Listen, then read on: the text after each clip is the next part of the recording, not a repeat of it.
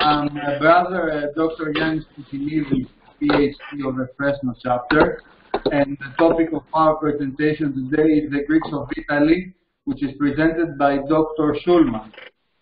Dr. Edward Schoolman received his PhD from UCLA and has been teaching at the University of Nevada, Reno since 2010, where he focuses on late antique and early medieval Mediterranean. He published a book on rediscovering sainthood in Italy, hagiography, and the late antique past in medieval Ravenna in 2016, and is working on a new book project on Greek identity and language in medieval Italy as part of an interdisciplinary team. His research extends into the interconnection between history and the environment of the Middle Ages. This is a lecture of the District 21 virtual lecture series organized by AHEPA Golden Gate District 21. AHEPA was founded almost a century ago by a group of Greek restaurateurs in Atlanta who were getting tired of their restaurants being bombed by the Ku Klux Klan. At this moment, we will mute all participants except the presenter, and I will hand it off to the presenter, Dr. Schoolman. Yanis, thank you so much. And I want to thank all the participants today for the audience for giving up your Saturday afternoon. What I'd like to present today, and hopefully I'll try to make this as exciting as possible,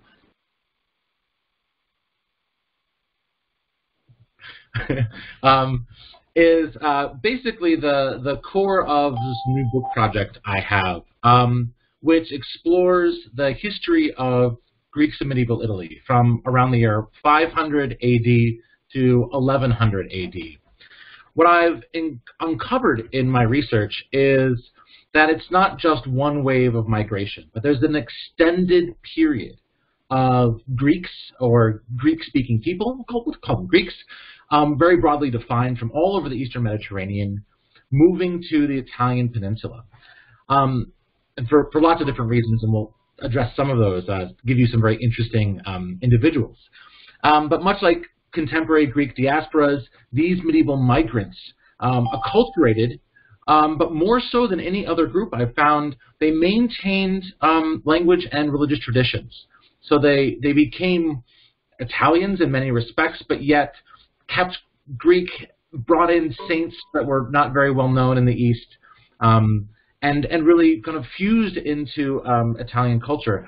And actually the point I'll probably end with today is that the roots of this form this tree known as the Italian Renaissance. The Italian Renaissance could not exist, really, without the long history of Greeks living in the Italian peninsula. And maybe we should not even call it the Italian peninsula, maybe we call it the Greater Greek Western Peninsula. So basically, what I'll cover here is from Byzantine soldiers in the 6th century to monks in the 9th century, bishops and dukes, each successive wave of Greek immigrants introduced and then reintroduced into Italy and Western Europe important classical traditions as well as Christian religious traditions that would become central to the medieval West moving forward. But you might think, though, perhaps, and quite correctly, that if we wanted to actually talk about Greeks in medieval Italy, we should go back a lot further. And where we should really begin is with Magna Graecia. Now, Magna Graecia is the colonized territories of southern Italy. So all of the major cities in sort of the Hellenic homelands in the 8th century BC sent out colonists across the Mediterranean into the Black Sea. But really the strength of the colonies was in southern Italy and Sicily.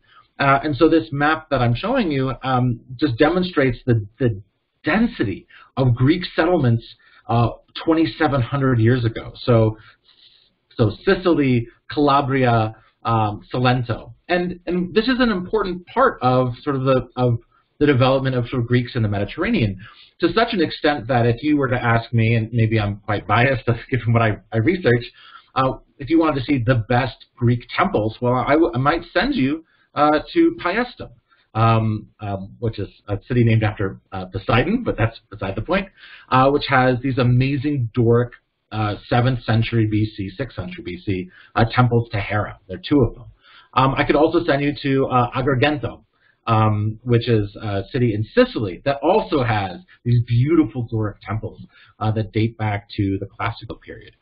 And so what this means is that if I'm talking about medieval Greeks who are in Italy, they are not newcomers. I mean, some of them are newcomers, but they're coming to a place where there has long been a tradition of Greeks.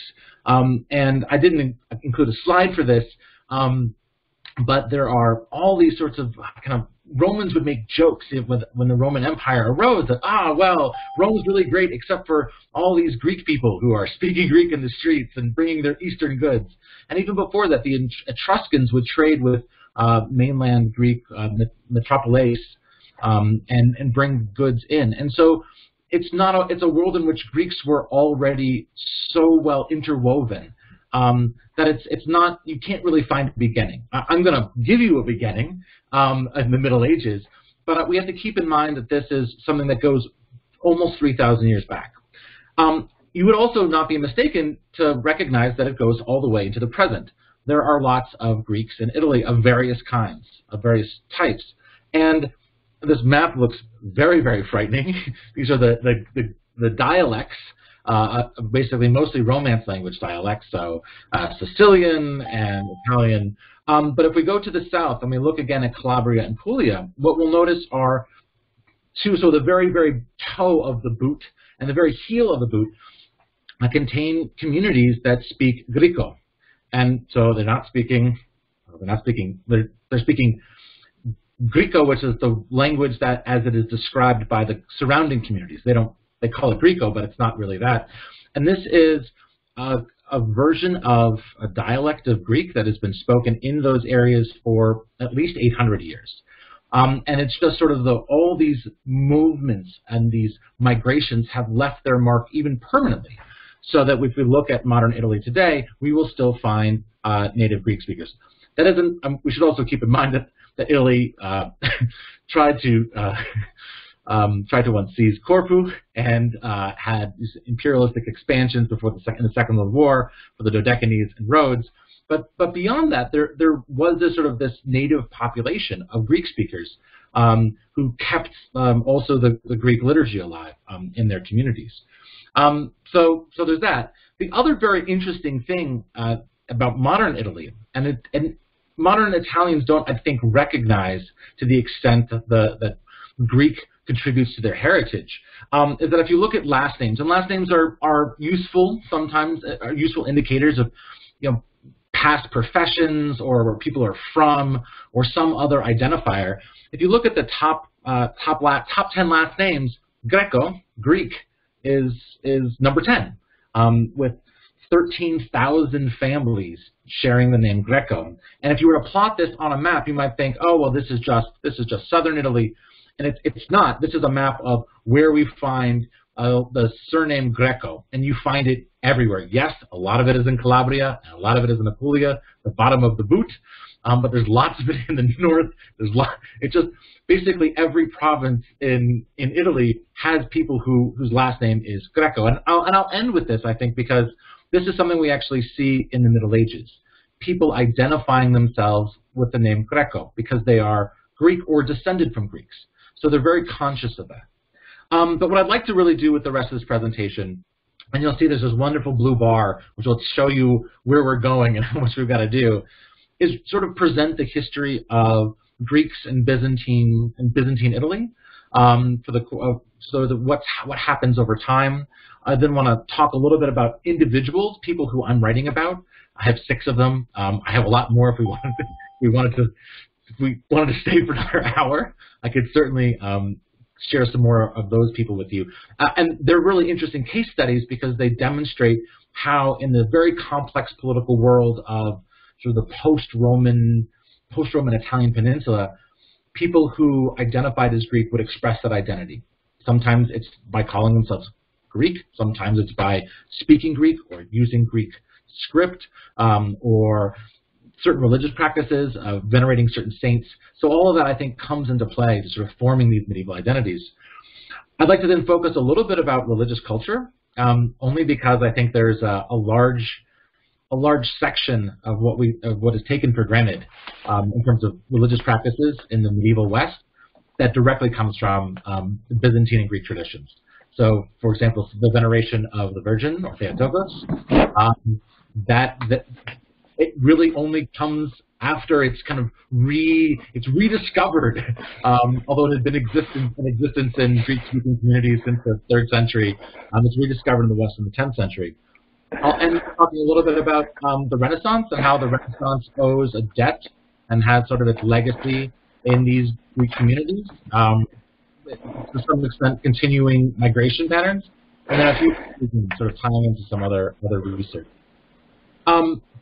So I'm thinking about medieval Italy, where and when the moment that I think is most important to the sort of a starting point. I guess I could go back to the Magna Graecia in the 6th century, 7th century BC.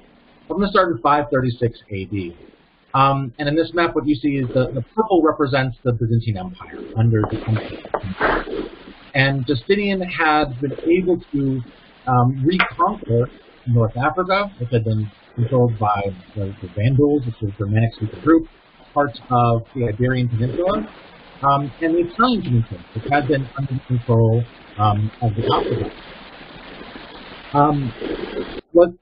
Following that conquest, you see an enormous influx of new people coming into Italy, people speaking Greek. And I'm going to give you some examples of those because they leave us with kind of amazing mementos. And sort of continue on with the history. So in 536, isn't a 20-year war to conquer the Italian peninsula, but it is. And we find all these soldiers who are coming from the east. Some of them are coming from Greece proper or Asia Minor or even the Levantine coast. But they're Greek speakers who are establishing themselves in Italy. This goes on. This doesn't last very long. We only have a 30-year period where the entire peninsula is under sort of Byzantine control until another barbarian group or Germanic-speaking group of Lombards comes in and conquers bits and pieces of the Italian peninsula. And what they leave in their wake are communities of native Italian or native Latin speakers, and communities where there were quite a few Greeks. So the city of Ravenna, which had become the capital of Italy, Rome, which had both Greek monks, but also the popes in the 6th, 7th, and 8th centuries, many of them were sort of ethnically Greek or called themselves sort of Syrian, but sort of Greek speakers from the Levant. And then in the southern part of Italy, it was still controlled directly by Constantinople. So you had this sort of this political mashup. And it's also within this moment that you see more soldiers coming to try to shore up Byzantine possessions in Italy. This eventually is unsuccessful, and by 751, that wonderful purple area where it says Exarchate collapses under a Lombard conquest. But you'll still see there's Naples, there's Rome, there's the Duchy of Calabria. Those are all still Byzantine territories. And so Greeks are still coming and going. Texts, things that are written, new traditions are still coming into Italy through those territories that are controlled directly by Constantinople. By 900, the map looks dramatically different. You still have Byzantine control in parts of the south. Sicily has fallen to Muslims from North Africa, from what's the Emirate of Ifriqiya. They established a new emirate in Sicily. But what you see again, there's a purple blob north of Amalfi is Naples or Neapolis, which has a city with a Greek name, which by this point is in fact almost independent.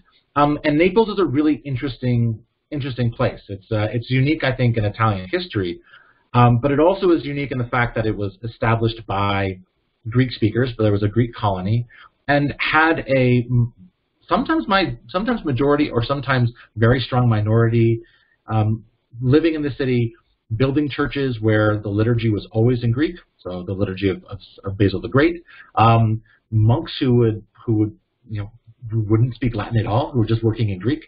And so there's this very interesting dynamic for for 1,500 years that I think takes place in Naples, and I'll give you a few examples of that as well. But by the end of the 11th century, we have the Normans, these people from northern France coming in, these mercenaries, and taking out the Byzantines. But what's so fascinating is that although they kick out politically the Byzantine dukes and all sorts of other Byzantine soldiers, Byzantine monks, Byzantine administrators stay on and become part of the administration of the Normans of southern Italy. And I have one great example of that. So that's this is the time period I'm going to work in, and these are some of the major events that will, I think, help inform us about the way in which these Greeks coming in and establishing themselves, the context for that. So I can give you I've got 6 examples, and I'm not going to spend a ton of time. You're not going to get 10 minutes on each of them. I just want to, this is just a kind of an amuse-bouche. These are 6 people for whom we know there was an affinity to Greek identity, to Greek language, to religious practice in really interesting ways. The first 3 come from this period following the conquest of Italy by Justinian, and are all related to something like the administration of early Byzantine Italy. The second 3 case studies are quite varied. They have to deal with translation, with choices about how you demonstrate your affinity to language. In the case of George of Antioch, really the way in which Greek traditions found their way into these new kingdoms in Italy that were rivals to Constantinople, very distant rivals. And so I'll just move on and give you these examples. The first is a fascinating, it's a not tombstone, it's a dedicatory inscription of the church of Santa Cecilia in Rome. This is not a church there are churches that are known to have Greek communities in this period of the Middle Ages. This is not one of them. And what this person has done is establish their tombstone, and it says Theodorus Graecus Byzanteus. Theodorus, a Byzantine, a Greek from Byzantium, which is amazing and very, very specific. And what's so interesting is that even though he's clearly identifying himself as Greek, clearly from Constantinople, or Byzanteus, his inscription's in Latin. So he's integrated into a local community in Rome around the year 600. So between 600 and 620. And that's one version of that kind of integration. On the other hand, you have people who don't integrate, and this is an amazing document. This is from 600. It's written on papyrus, and it's huge. It's I'd say about 4 feet long, and it records a donation of a man named Stephanos, who's from Naples. He's not from anywhere else. He's from Naples, and he's donating land to the Church of Ravenna, which was the capital at the time of the city, but writing in Rome. So all the major cities are involved. And what's very, very fascinating is his inscription. So he signs the document. Yes, this is the donation of the property. I'm very happy to give it. Please carry on. And it may be hard to see in this particular slide, but he's writing in Greek, clear as day. And he's writing in Greek script, but he's not writing in Greek language. He's writing in local Latin dialect. But why should you learn why should you learn to write Latin script? You write Greek script just fine. And so we have this wonderful, wonderful document in which he's like, of course I'll sign, but I'm gonna sign in Greek script. It says Filios, Flavio Stephanos illustris con manen en civitate Neapolitanus huic capitule a die presenti donationis. So he's writing in this interesting example of using Greek script to write in Latin. And he's not the only one. In fact, of these documents of this time, so between, let's say, 550 and 700, we have about 50 documents, and 10% of them. So, right, it's not a huge number. So 5 of them have exactly this instance where people they're not going to describe themselves as Greek but write in Latin, they're going to write in Greek. And what's fascinating is that the people who are also part of that legal process to give this donation are writing in Latin and identify Stephanos as Grecos. So there's something about using Greek script that for him in 600 re-emphasizes his identity. That's one example. The other example of this, and we don't know anything else about Stephanos. Stephanos is just a guy who happened to have a lot of land and donated it, sort of the mysteries of time. We do know a lot about the exarch Isaac. Isaac is a military general who for 20 years rules Italy on behalf of the emperors in Constantinople.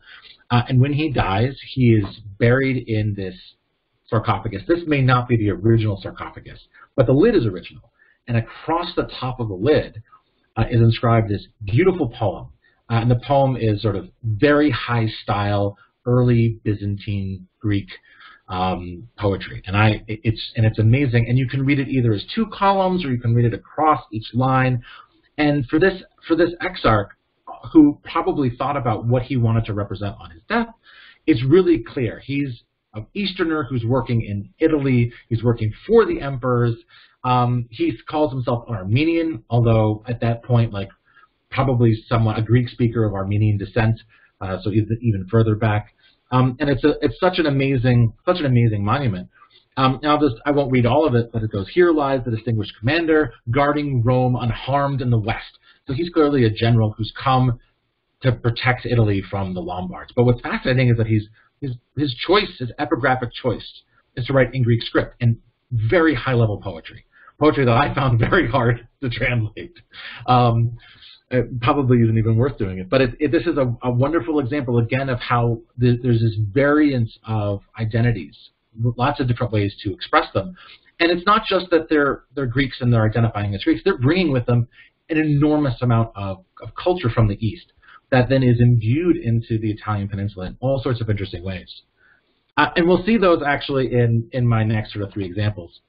I won't talk specifically about the dukes and bishops of Naples, although they are fascinating. If you wanted to ask me more about them, I've spent a lot of time thinking and writing about them recently.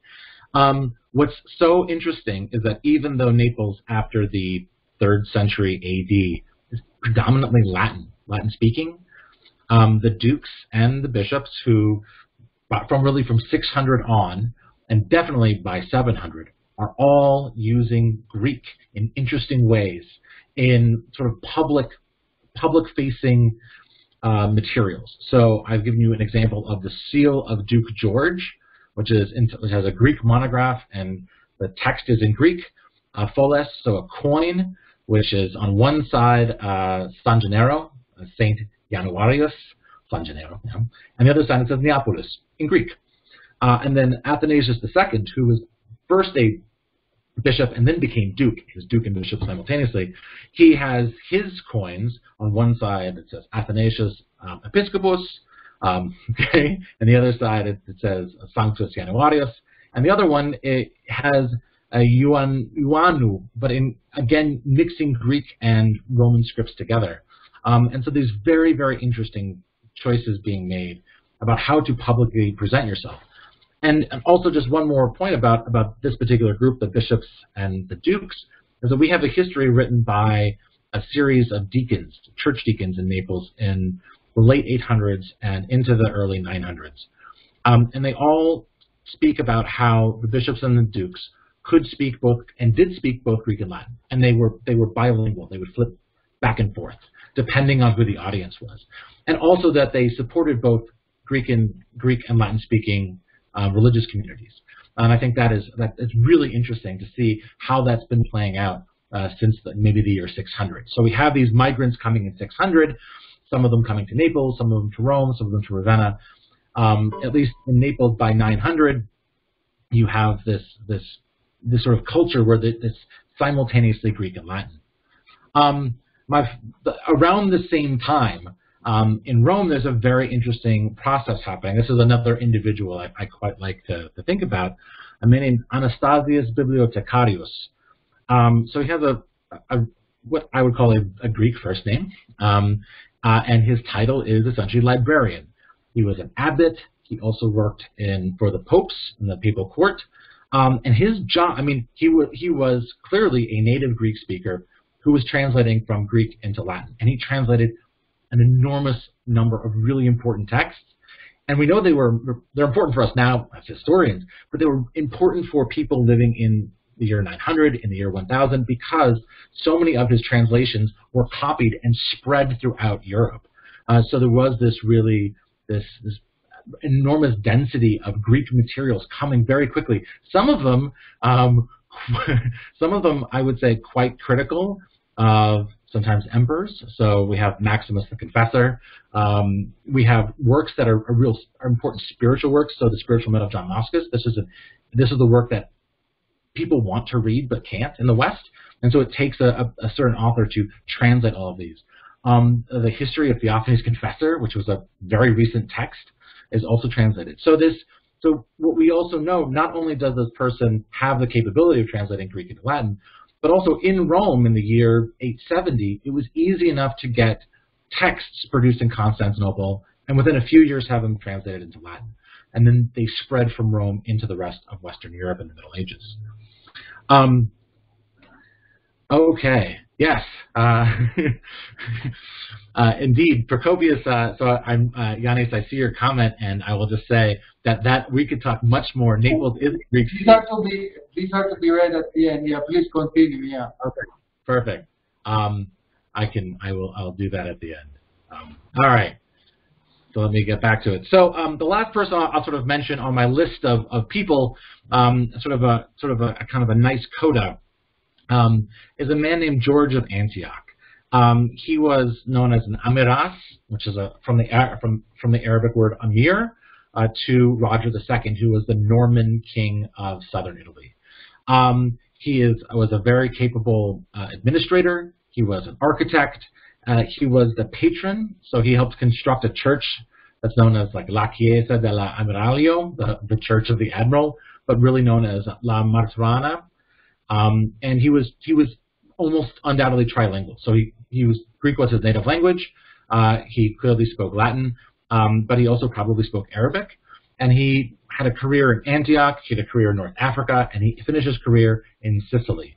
And it's through him that we actually kind of get a final kind of coda of sort of the capability of these Greeks to move from within different communities, sometimes Byzantine, sometimes in sort of these various Muslim states in North Africa, and then into Norman Italy and further north as well.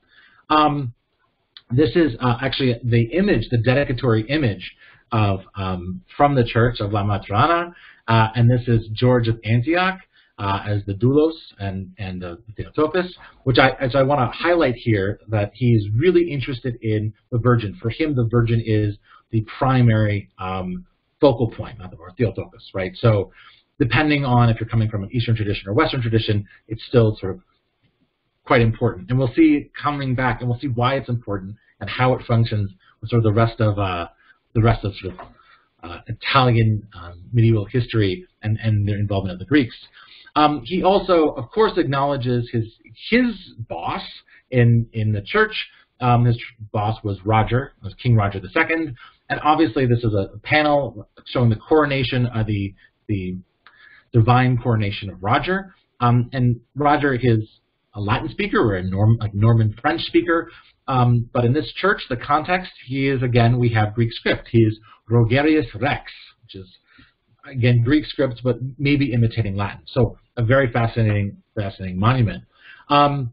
We know George. There's a bridge in Palermo you can visit, but his seal. So the seal he would put on his documents again contained the Theotokos, right? So the Mother of God. And this is a really interesting thing because 300 years earlier, it would have been quite rare to see in this part of Italy images of the Virgin like this. And so what's actually happening is with all these people coming from the East, they're bringing with them traditions, and one of the traditions is a real intense veneration of Mary. And I'll give you some examples of that in a second. I just want to close out this part of the talk by just making I'm a constant wonder of the Normans in southern Italy. I don't particularly like them politically, and yes, they haven't existed for hundreds of years. But one of the things that they were able to do is invest in the minority communities under their control. And so there were villages that were Muslim, that remained Muslim, and that they had officers in the court who could communicate with them. Lots of Greek villages, lots of Greek monasteries were still being supported by Roger and even the Norman nobles. And so what we find are a series of monuments that Roger, sort of in Roger's court, that have multiple languages. This is probably the most fantastic exhibit. It's a tombstone and it's quadrilingual. So it's got Greek and Latin. On the top, it's got Judeo-Arabic, and on the bottom, it has regular Arabic. So really a kind of an amazing monument. There are trilingual inscriptions. And finally, this is from a clepsydra. There would have been a water clock, some sort of water clock that would have sat on this base. And we have, again, Latin, Greek, and Arabic. So this is very much this other kind of Italian history that is kind of maybe often overlooked. Which brings me to religious culture. And I will hopefully, there are not 6 examples. I'm going down. Each time there are fewer examples. I had to cut them so we wouldn't be here all afternoon. And I want to focus on 3. The first is San Apollinare of Ravenna, or Saint Apollinaris, whose traditions are really interesting. I'll get to that in a minute. The Church of Santa Maria Antiqua in Rome, and the veneration of Theotokos, or the veneration of Mary. These are 3 components of what I would call really Greek religious culture or Greek religious traditions that make their way into kind of mainstream medieval Italian culture and are very often not acknowledged. The root is not acknowledged that this comes from the East, this comes from Greece. And my favorite example is I wrote a book about saints. This guy was a major part of it. His name is Apollinaris, or Apollinare. He is beautifully depicted in this church dedicated in the 540s. In one of these mainly churches that the Emperor Justinian, who I mentioned at the very beginning of this lecture, helped to build. He never went to Italy, but he left money for all these major churches. And this one was dedicated to the person who was he worked with Peter, and he was sort of an apostle of Peter, so an apostle of the apostle, and helped to establish a Christian community in the 1st century in Ravenna. Maybe mythological, maybe not. We're not really sure. But in the 6th century, he was very real. When this church was built, people really believed in St. Apollinaris. And we know this because the cult spreads quite far, at least in Italy. And we also have texts. And this is one of those rare cases where we have a contemporary text. The image is a little weird here. I apologize. And it's in Latin, so don't worry about it. I'll translate the best parts. The text comes from a manuscript from the 6th century that is now in St. Petersburg, Russia, but was composed in Ravenna just around the time this church was built.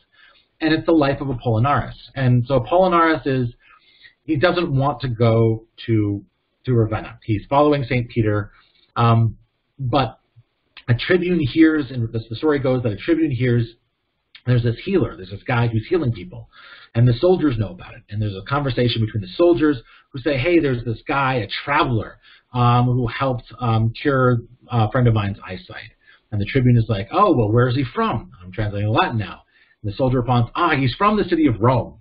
The tribune says, therefore he must be a Roman of Roman descent. And the soldier says, no, you know what? I don't think he is. Plus tamen Grecus esse videtur, which literally means he seems Greek to me.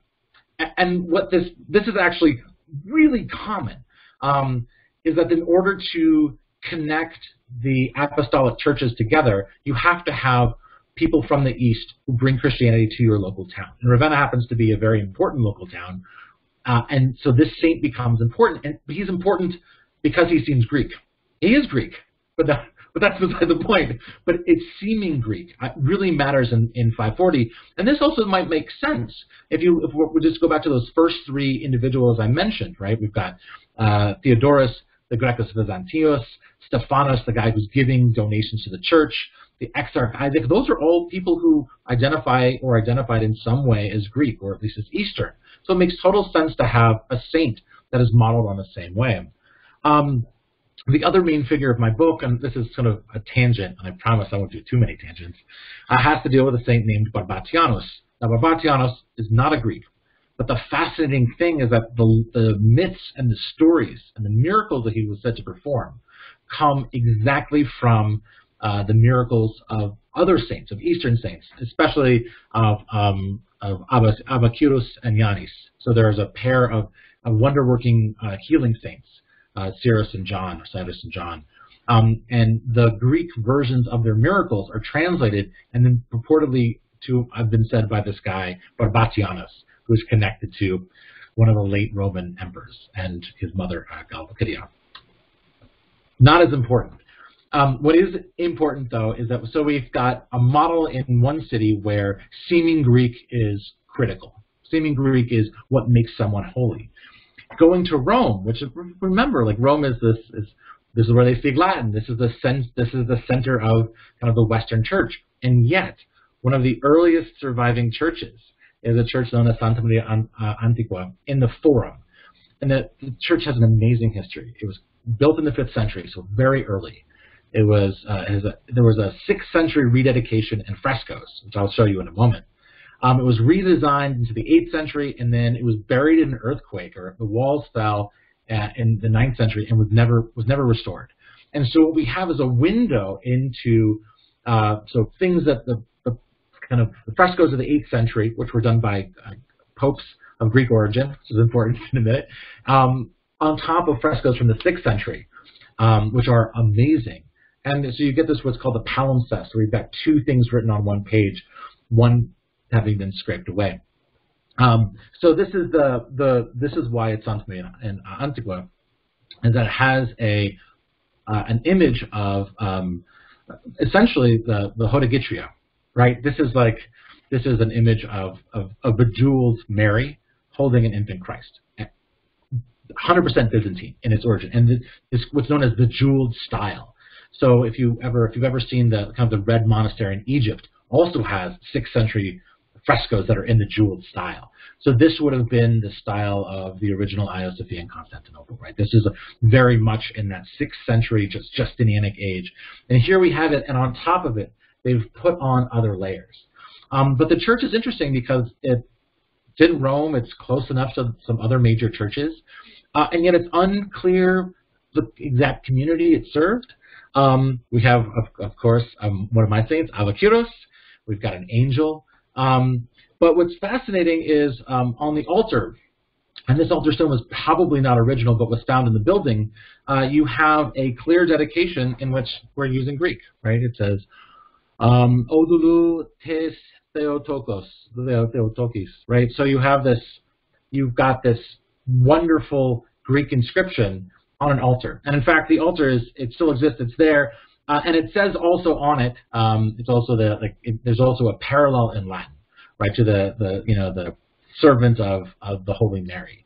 And so you have this monument that again suggests that even in the center of Rome, a papally sponsored building, you've got Greek and Latin working simultaneously. And that it's a building also full of commemorations of saints that are Eastern in origin. I think that's also often overlooked.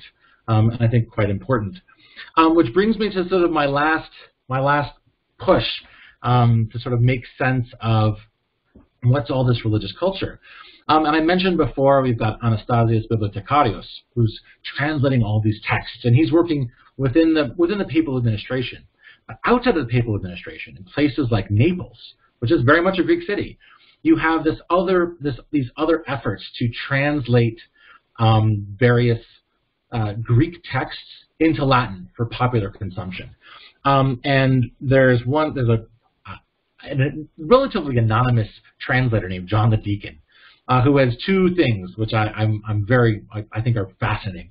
The first is he translates the Vita of Mary of Egypt, which was written about 2 centuries earlier. So he's writing around 850. These are being translated, but he's going back to Sophronius, who's writing around 600. The Vita of Mary of Egypt, and he's also the conversion of Theophilus, which is another text. But both of those texts play this very key role because they are focused entirely on the efficacy of prayer to Mary. And this really did not exist in Western Europe. It certainly existed in the East, and it had existed in the East, and there were some churches in the West to the Virgin Mary. But it's not until the life of Mary of Egypt becomes very popular, and it's this version that becomes very popular, that the Virgin takes off as a regular saint for devotion. And if you can imagine now, sort of the kind of Western churches, how many of them are dedicated to Santa Maria, right? In Italy, most of them. But yet that did not happen. It could not happen until this moment. And so it's at this moment also, this is around 850. After that, you see things like you can include an image of the Virgin on your seal if you're George of Antioch. You can do all sorts of other things that would have been unrecognizable earlier. And they are permitted and possible because of the strength of the Greek communities that were still in existence and still very much alive and still reading Greek texts and bringing them from Constantinople or bringing them from Egypt into southern Italy at this point. That you have this context for things like Mary. And there are actually lots of other examples. The one I cut is old Saint Nick, right? So the fact that you have Nicholas of Myra's relics in Bari. I mean, there's a whole other history, but the history is one of relics and saints and texts moving from the East coming into the West. And certainly by the year 900, it's moving it's moving very quickly to those ends. Which brings us to sort of my almost last points here, and that's the Renaissance legacy. So I've talked a bit about specific individuals who had sort of who were expressing Greek identities within the context of medieval Italy. There are religious traditions that are certainly coming from the Eastern Mediterranean, from Greek-speaking communities coming into Italy. But then there's all this other stuff that exists that is the fuel for, well, let's call it the Italian Renaissance. And that without those contexts, I don't know what an Italian Renaissance would have looked like. And I'll give you two. I'm giving you two kind of wonderful little nucleated examples. The first is in the 13th and 14th centuries, there are two major early Renaissance painters, Cimabue and Giotto. And Cimabue is amazing. He's a painter, but also a mosaicist. So he is building on techniques that are the sort of micro mosaics that come from Constantinople. So Cimabue has never been to Constantinople. He lives in Florence. He's from Tuscany. But he lives in a world in which, and this is also a world in which the Fourth Crusades have already happened. Constantinople was sacked. Many things were taken, not came, give it some agency, were stolen or seized from Constantinople and brought to Italy. But that's on top of the fact that there were still Greek communities, that there was still an active market for Greek illuminations and Greek icons. I'll go back for one moment because it's the most important part. That important part of icons also then connects to Mary of Egypt. Mary of Egypt the backstory is that she becomes a prostitute very happily at a young age and jokingly joins a ship that goes to Jerusalem and tries to get into a church and cannot. And she's kept out because of the icon of probably a Hodegetria, one icon of Mary. But so it's the icon of Mary that's really important. And so just moving forward, what do we find? We find icons of Mary that are done in very early Renaissance style, but are still entirely Byzantine. I mean, really, they're stylistically Byzantine, or Italo-Byzantine is what they're called. But it's a very standard, the way the faces are depicted, the dress, the backgrounds, or often a blank background, the forms of the figures. So Cimabue is working and developing kind of an early Renaissance style, but within the framework of the sort of Byzantine traditions. And the most famous one is sort of the Maestra de Santa Trinita, and it's just this. It's an amazing altarpiece. There are two other pieces that go with it. Again, it's very much like very much with especially with the hand up, sort of the Virgin with her hand raised, very much like a Hodegitria, and Old Testament figures below. This could have been, I mean, it's very, very Byzantine. It's moving from models that Cimabue must have seen, so moving from icons that he must have known. His successor, or perhaps his protege, was a man named Giotto. And Giotto breaks the mold. He's a little bit younger, but basically breaks the, break is the wrong word. He takes the models, which were Italo-Byzantine, and innovates.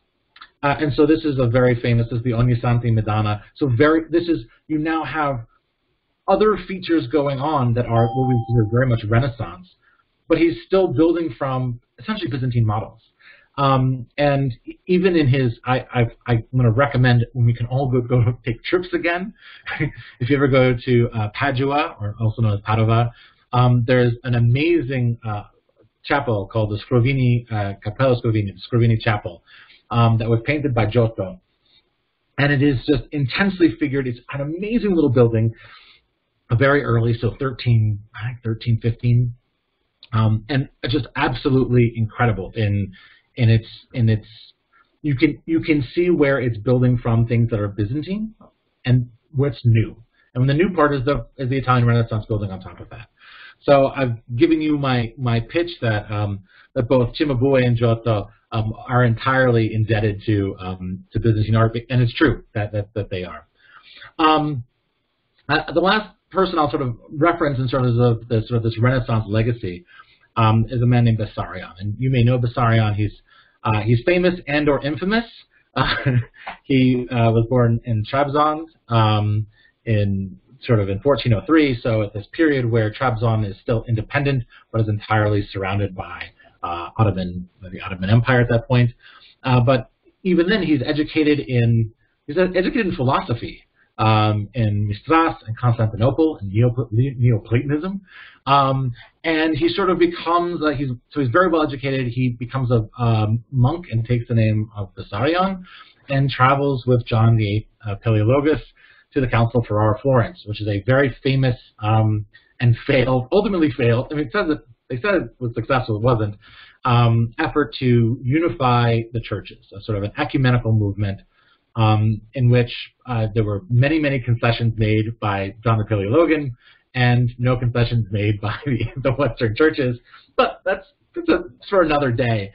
Bessarion travels along with this entourage, helps translate things. He learns Latin very quickly, learns Italian. We know he learns Italian as well, and decides to stay in Italy at the conclusion of the council. And he's immediately elevated to a cardinalship. Now he doesn't have, it's not a politically important one, but he's operating in northern Italy, and he is bringing with him books. So he's very active in sort of like in church affairs and things from the Constantinople, late Constantinople coming in. But he's also crucially important for philosophy, because he translates Aristotle's metaphysics into Latin. And it had been known, but not really well. No one really knew it, because it was only available in Greek and wasn't really available. So Bessarion plays this, even though he's a church official, he is critically important for what I would call like the development of humanism out of the Italian Renaissance. It happens because Cardinal Bessarion is there. Without Cardinal Bessarion, who knows what takes place. And just to give you some context for this, so we've jumped 800 years. In the Italy of the 1400s is one where there still are Greeks. They're not as visible. There's certainly Greek communities in the southern Italy, but that's politically distinct from northern Italy. But there is, for example, after this council, people began offering Greek. They have professorships in Greek, the University of Padua, for example.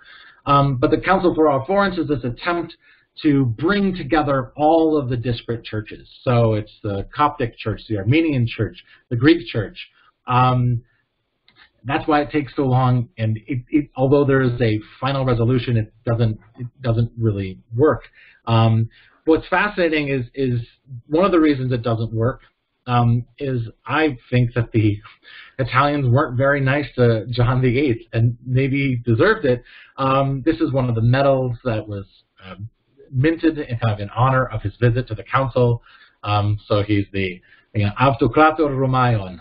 So very nicely, they're giving him the title of the Emperor of the Romans, which is great. But on the negative side, he's also, this is a contemporary painting by Piero della Francesca, in which John VIII is Pontius Pilate. And so there's this very weird attitude, this kind of very strange shift. And this is, of course, after the Great Schism of 1054. This is after a lot of animosity following the Crusades, especially the Fourth Crusade. But there's still, I think, there's a bias against Greeks, and especially against a Greek emperor like John VIII. So here he can be depicted as Pontius Pilate. Maybe that's, who knows. The other kind of neat thing about Bessarion, he's an interesting figure, is that he's known to be an authenticator of important relics.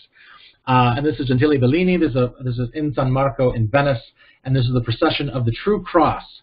And the person who is able to identify the True Cross in the relics held in Venice is none other than Bessarion. And Bessarion, in his depiction, is always depicted holding this amazing reliquary of the cross that is beautifully ornamented and has all these figural representations done in micromosaic.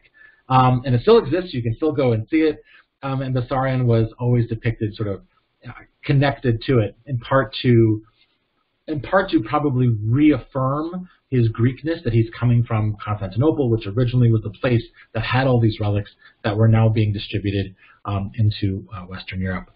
So I'm going to move on to my conclusion, and my conclusion is I wish it was really broad. It could be really broad. My conclusion is that Greek culture, Greek individuals, Greek identity, Greek language, texts are often overlooked as integral parts of medieval Italian history.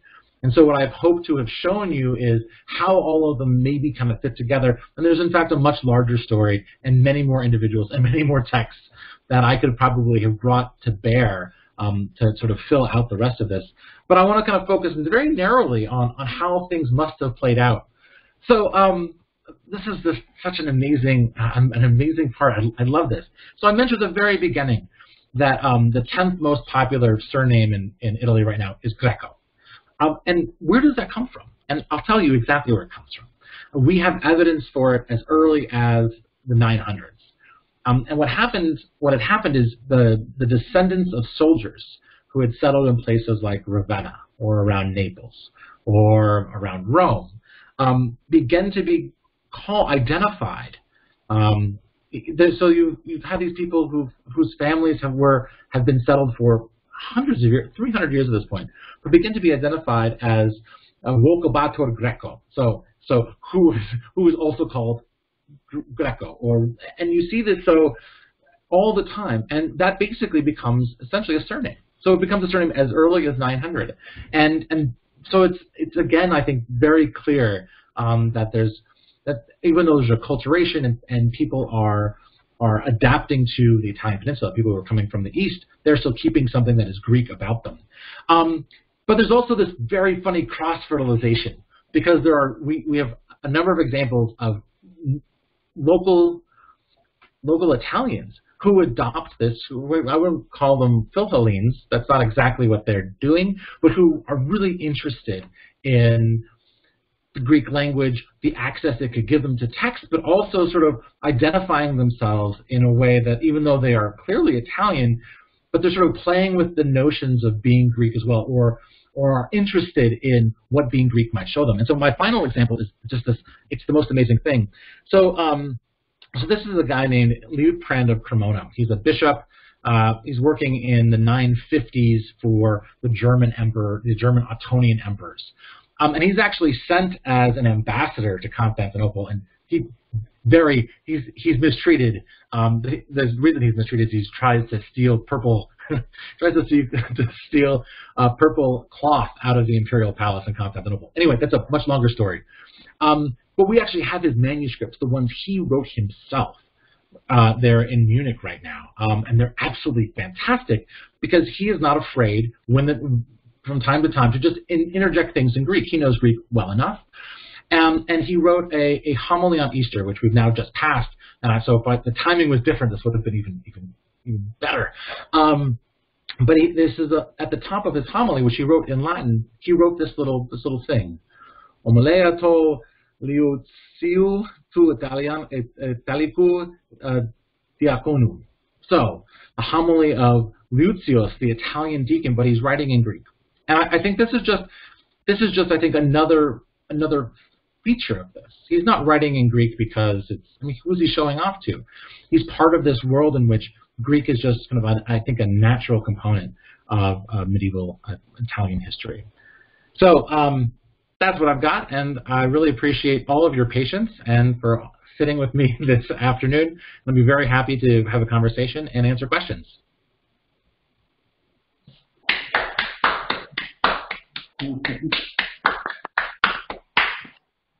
Thank you very much, Professor. So I will now read the questions as they were given. And everyone, feel free to add the questions to the chat so I can read them.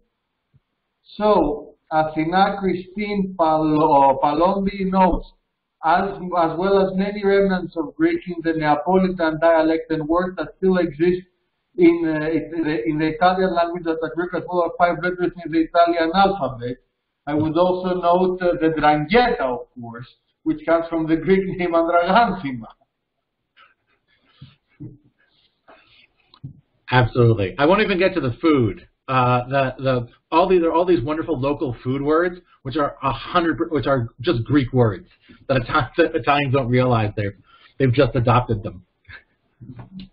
Well, Mom, the next comment. I remember from reading the history of the Greek nation, volume 6, about the Greeks and Rome dealing with the imperial era, that it mentions that Procopius, during the siege of Naples by Belisarius, he says that Naples was inhabited by Greeks who wanted Belisarius to enter rather than their Goth overlords. Yeah, that's a really wonderful story. And what's interesting is that, and I actually have a chapter of this in my own book. It's just indicative of the fact that even when Italy was no longer under like Western imperial control, it still had these amazingly strong connections to other Greek-speaking communities. So clearly Sicily and Naples, there was a thing going back and forth for centuries. And I think it's supposed to be still back and forth, yeah. Still. So, Fina Christine Palomandi also mentions that the church, there is Greek and Latin inside St. Peter's Basilica. I assume the new St. Peter's Basilica. Yeah. So, I afterwards comment that St. Mary the Egyptian is commemorated the 5th week of Lent, which will be 3 weeks ago, and our priest is supposed to actually read her entire life of St. Mary the Egyptian, though usually after the kids have left for Sunday school. Now she was doing what she was doing in Egypt, and then she went on that trip to Jerusalem, and then she had at the Church of the Holy Sepulchre her incident. She left for the desert on the other side of the Jordan. I also mentioned afterwards that I know Giotto mostly from the ASA Space Tropicalis comic, because apparently in his veneration of the three Magi, the star of the three Magi is actually believed to be Halley's comet, which had passed off at that time. If you will bear with me, you know what's amazing? So I'm gonna just go back to my the tomb of the exarch Isaac has on it the Virgin, the Child, and the three Magi, and it's actually one of the first representations. It's that and the church of San Apollinare Nuova, and also in Ravenna. So those are the earliest representations in the 6th century. So it's yeah. You have stopped sharing your screen right now, by the way. Yeah. Oh, sorry. I can continue. Well, now I can see people. So this is I'll share again if we need to. All right.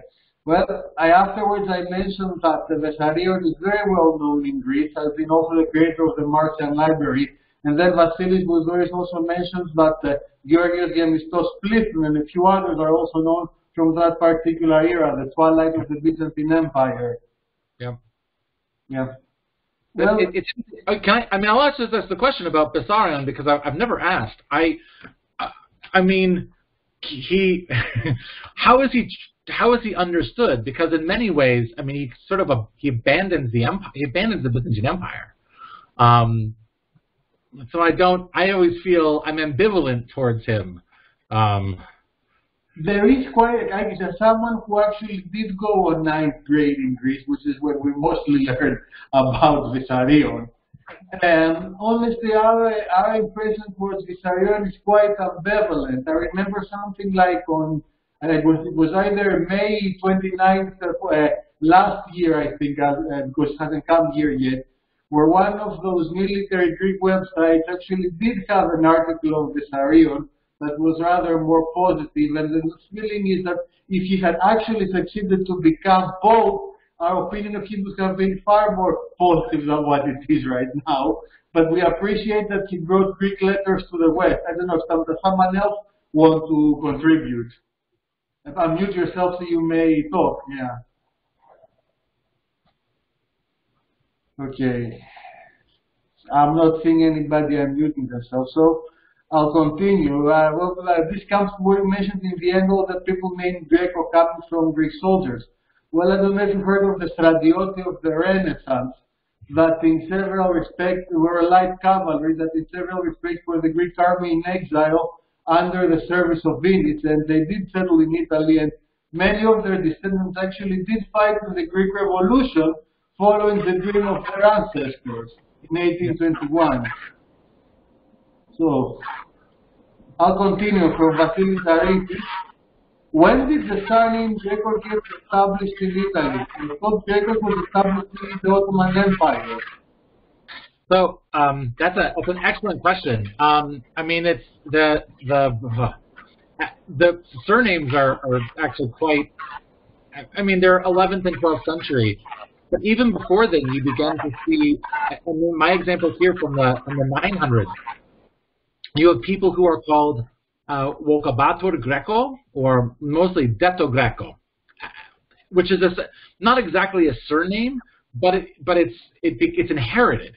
So it's like, so it's like Paolo Detto Greco. So Paul, who's otherwise known as the Greek Paul, right? And so I think that starts early and continues. You don't seem to find it in kind of the most elites. Elites have fancier names, mostly of places. But in sort of what we would consider to be like a middle class landowners, lots of people called Detto Greco or Greco. And I think it then depends on when last names are really become crystallized.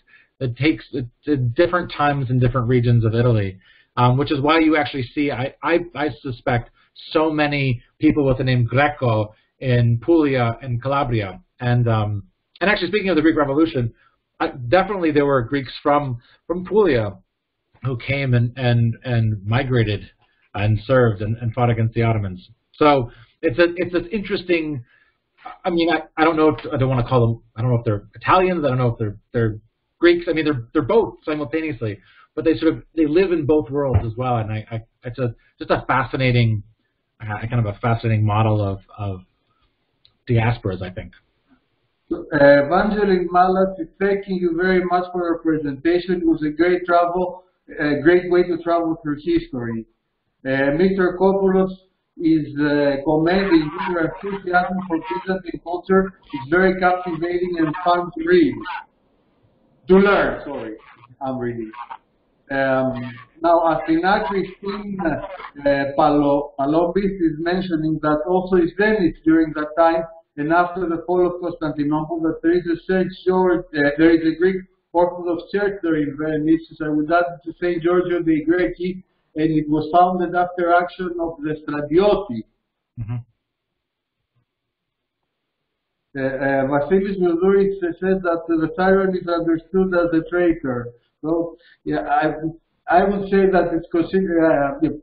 There are several points of view about the siren. Yeah, more like I'm building with what I got from my high school. But yeah, I'm not the only one who went to high school in Greece necessarily. Yeah. So Athena Christine is also mentioning again San Giorgio dei Greci, which was the center of the Scuola San Nicolo dei Greci, also in Sardinia. There are many Greek surnames, the Greek community there in Venice. Yeah, I remember that something like the 17th century, 10% of the population of Venice was Greek. Yeah. Something like that. Yeah, that absolutely makes sense. I mean, Venice has both had the ability to support. I mean, Venice is. I mean, between the fact that it controlled major territory. It was an empire full of Greeks. But also, I think that the city itself, especially when you're in the 15th century and the 16th century, with the ability to print and as a center for publication and learning, not necessarily as a university town, but as a place that had those aspects, was very attractive. I mean, it's also there are communities of Armenians, for example, that end up the Mekaharists, right? So there are, I think, lots of this pull that Venice is able to produce. Although the Sardinian example is fascinating. So I didn't tell you this, but this is like I love this. We have a wonderful Greek inscription from Sardinia from around 600, maybe 650, that I'll write about in my book, but I didn't include in this presentation because I didn't have all the time. Of someone who's a general, a strategos, but probably a naval official who had been fighting off pirates. And you just like the Exarch Isaac, he established this. But rather than to commemorate his death, he was commemorating victories, a number of naval victories. And it's amazing. I think that if you want to put up a monument, you want people to read it, and so you put it in a language that people can read. And we have, for example, the Exarch Isaac. We know he has some monuments in Latin, and there's a few in Greek. It's depending on the audience. And this one in Sardinia was this amazing. It's amazing because it would have been for a community to read it, and the community would have been Greek speakers. And so it's such a wonderful connection that I think survives. And I don't know enough about the history of Sardinia after the 9th century, but yeah. So well, the book that I'm writing right now, I haven't finished it yet. It's It's going to be called. Bear with me. The title's still in flux. Eastern Undercurrents: Greeks and Greek Identity in Medieval Italy. And I'm in negotiation with the University of Pennsylvania Press. It's mostly written, but COVID makes things go slower. My other book is called, what is it called? I have to get it off the shelf. My other book is called Rediscovering Sainthood in Italy, Hagiography in the Late Antique Past of Medieval Ravenna. This is where I get sort of my material on some of the saints, and especially the San Apollinare, Barbatianus, some of the other stuff about the Virgin I've written about here.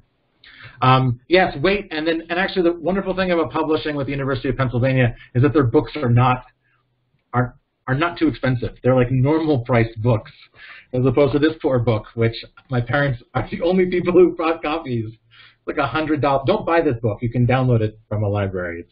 You could read it, but yeah. Yeah.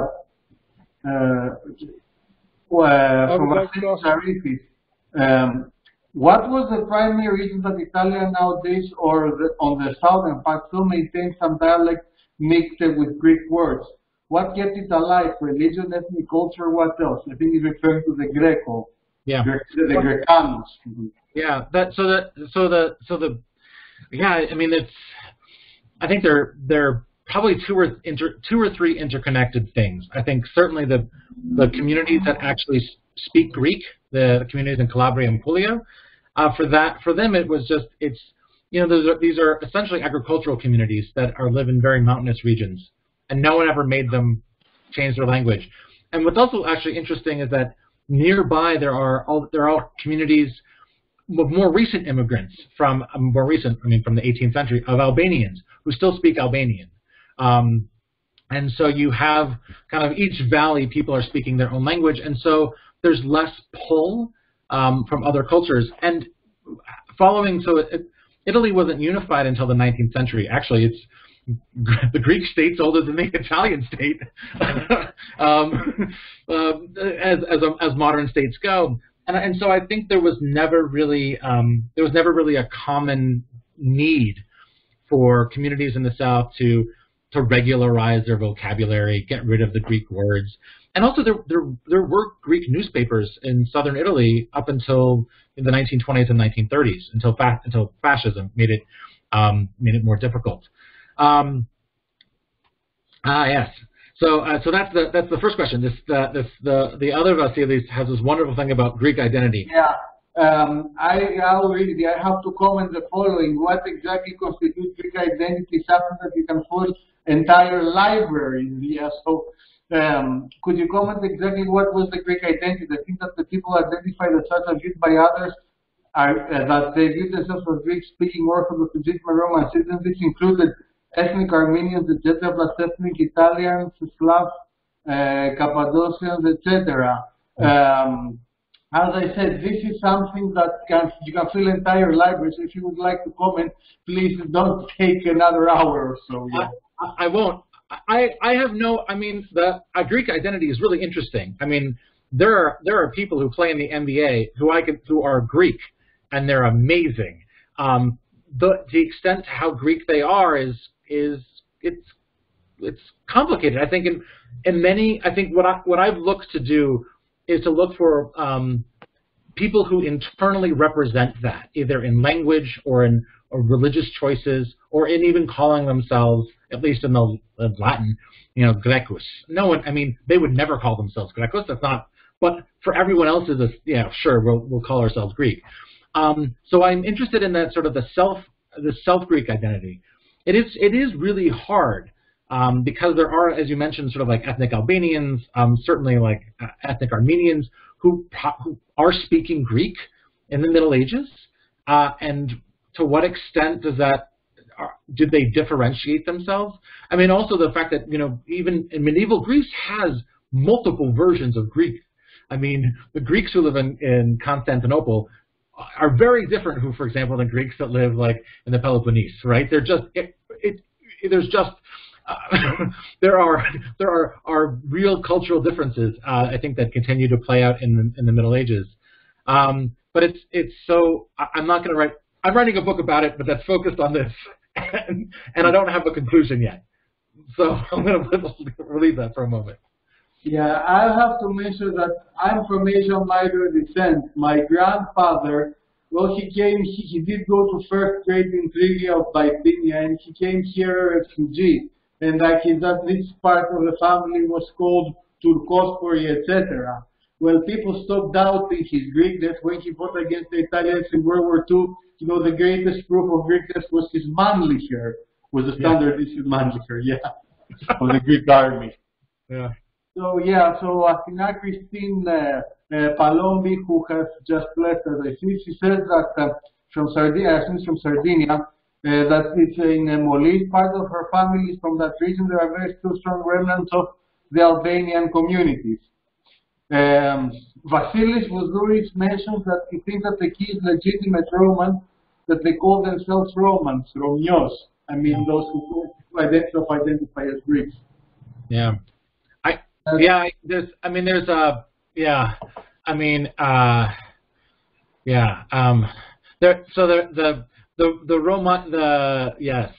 fact that you call yourself a community of Romaioi,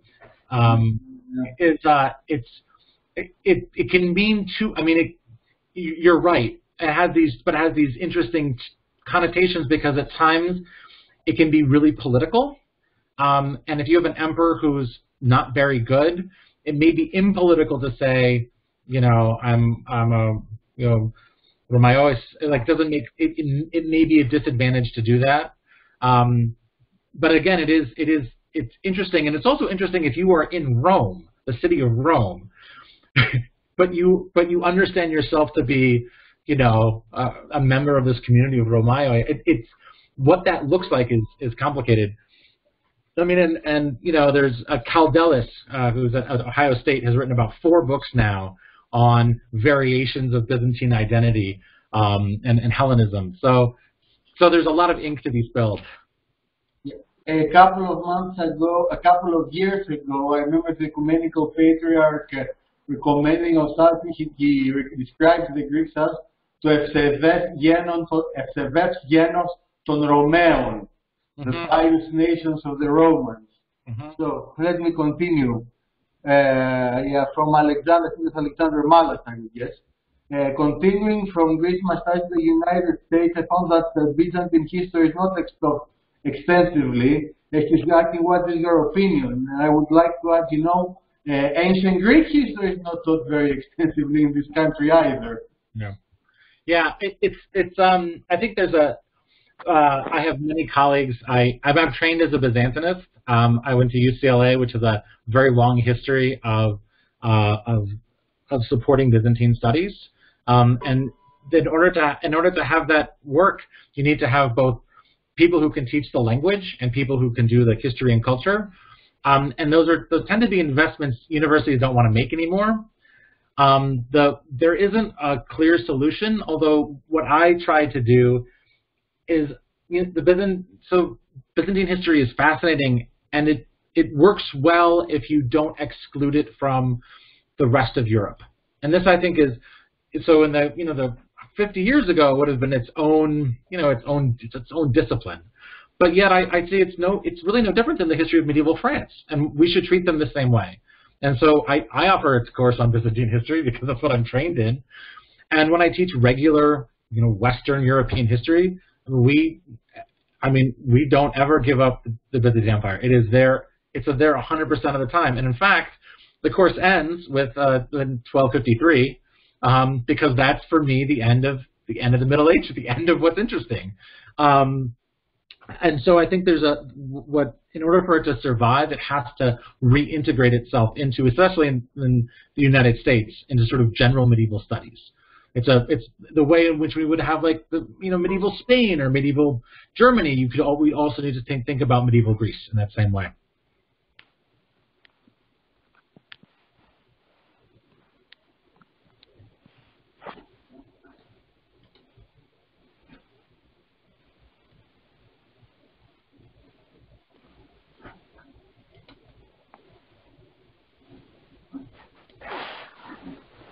Yeah, I think you're muted. Sorry. Sorry. I muted myself because I live on an intersection and noise is coming. Sorry about that. Okay. So Vasilis will do is continuing where they call themselves from He says that this may explain why there is a suppression of the cultural heritage and that legitimacy as Romans of the Romeos was denied. So. Are there any other questions? Yes, I would like to ask a question about the influence of ancient Greek philosophy and the manuscripts who were produced at that time. I would say start with 200 AD, for instance, or around that time, and up to 900, because I noticed that you mentioned the translation on 1400. What about the previous times? And relevant to this question is, were there any education in Italy about the Greek philosophers and about Greek knowledge at that time, like 2nd century, 3rd century AD? It's a wonderful question, because what it points to is a lacuna, a gap. It's clear, I mean, for example, in Pompeii and Herculaneum, that there's lots of circulating Greek philosophy in scrolls in the 2nd century, in the 1st century AD, the 2nd century AD. In the West, after the arrival of Christianity, no one reads it. And so what continues to circulate and continues to be valuable in Eastern culture, which never really, so you never really give up philosophy in Constantinople. You have Christianity and philosophy and two branches moving forward. But that doesn't exist in Italy. Italy just abandons, for the most part, at least in the Latin-speaking side, abandons philosophy, and has to rediscover it later. It takes a long time. There's an enormous process, and it's very slow. And in part, the other thing that happens is that outside of southern Italy, there are very few individuals who have the ability to actually translate Greek or read Greek. And so you have to have it in Latin, and if there are no translations, people don't have it. So it takes a long time. I mean, by 900, certainly, yes, there's a new impetus to discover philosophy, especially as you begin to see early universities form. But there's a gap of 700 years where no one knows who Aristotle is, which I find to be quite crazy. But no one reads Plato, no one's reading Aristotle, and they don't know what they're missing, and that's the other key part. And it's only with these reconnections to Constantinople do people begin to realize, oh wow, there are actually people who've already thought about this 2,000 years ago and figured it out. Maybe I should be reading it too.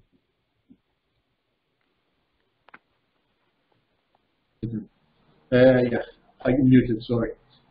So the last one I'm seeing is from a person who, for his email, is called Gigi Evangelatos. He said that he's a UCLA graduate, class of 71, and by 23andMe he found out he's 40% Sicilian, and being from Kefalonia, there is a strong Venetian influence. It was on 7 centuries under Venice. Una fata, una razza. Yeah. So that works. I think, yeah. All of the from genetic testing that apparently that Sicilians have a very strong genetic affinity to Peloponnesians, which has to do with the fact that it was colonized by Dorians pretty early on. The best Doric temples are in Paestum and Agrigentum. There's that. I would also suggest that, so I don't really do much genetics, but I have colleagues who do. Those are always like the grain of salt, because it's hard to figure out when exactly those connections stop. And in fact, part of the interesting thing is that they're always this back and forth. Like the Ionian Islands are, there are Italians there all the time, and there are Greeks there all the time, and there's back and forth. And the same is true in southern Italy. And I didn't mention this, but southern Italy, I've now counted at least 7 waves of migration to southern Italy, to Puglia and Calabria, since the year 600. And so it's like, which wave could it be? Could it be the population that have always been there? Are they escaping Sicily? Are they coming from the fall of Byzantine of Antioch? So they're all these, I think, different times that genetic evidence doesn't help explain. It helps explain the connections, but it doesn't exactly explain when the connections are formed. Although it's fascinating what we learn also from that. I have to go. You guys were just marvelous presentation. Thank you so much. Excellent. Vasilis Laevis mentioned that we need a separate lecture on this. So, are there any other questions? With that, I would like to thank all the contributors for their questions. I would like to thank Professor for his lecture today. Thank you very much. Thank you.